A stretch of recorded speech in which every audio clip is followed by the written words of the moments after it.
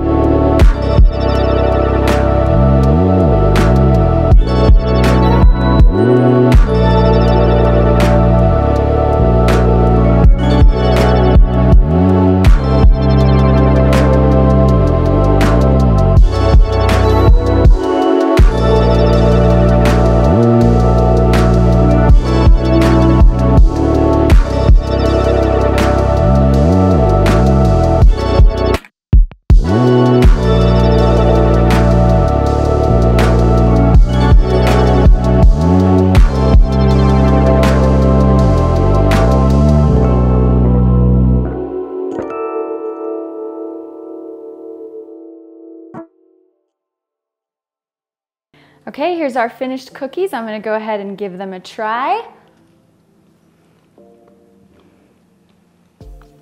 And super delicious, tastes just like a churro. That's really good. I hope you enjoyed this one. If you want to see more recipes and tutorials like this, make sure to subscribe to my channel. See ya.